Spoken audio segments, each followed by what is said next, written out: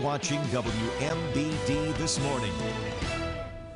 Welcome back. The holidays are quickly approaching and the annual Stuff a Bus fundraiser that helps out the Peoria Friendship House kicks off today. And joining us this morning to tell us how you can get involved is Emily Watson and Marcellus Somerville. Good morning. Good morning. Glad to have you two here. Obviously, it's kickoff day. We're super excited to get started. So how does it feel to keep this annual tradition going?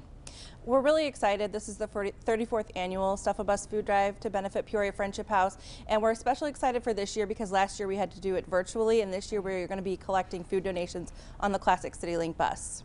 Very good. And obviously, like you said, you guys were able to stuff the bus last year virtually, but what is the goal for this year? The goal is to stuff the bus. 10 tons is our goal, and we are excited. I think it's first time it's been live in a year or so, right? Yeah. So we're very, very much excited. Very much so. And obviously, like we said, this helps out the Peoria Friendship House. So how do these funds help you all out over there? It helps us fill our pantry, of course, but we have the capacity now to feed more families, honestly. We feed over 400 families a week, and this will help us throughout the year.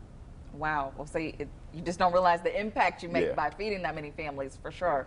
And who are all of the partners for this year's event? Well, we're very lucky to have great sponsors. Of course, WMBD, WYZZ is one of our sponsors. The Cumulus radio stations, Kroger, which is obviously a huge partner for us.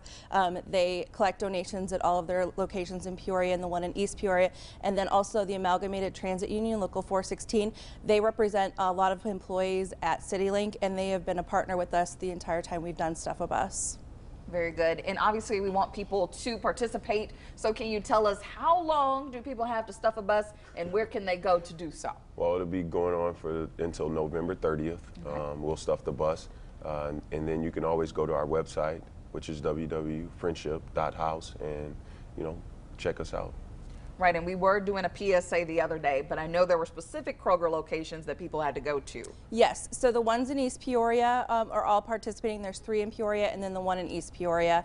There's also several drop-off locations, which if you go to the CityLink website, we have those listed there as well. So there's lots of places where you can contribute this year. Make sure when you're shopping at Kroger this holiday season that you put a little extra item in your cart for Stuff a Bus. Very good. Is there anything else that you all would like our viewers to know before we go? We have 10 tons to stuff, so let's stuff that bus. Let's do it. Also kick off today, and we have all of the information right there on our screen. Emily and Marcellus, thank you so much for joining us this morning. Thank you for having us. Thanks. Not a problem. And all of this information will be up on our website, ciproud.com.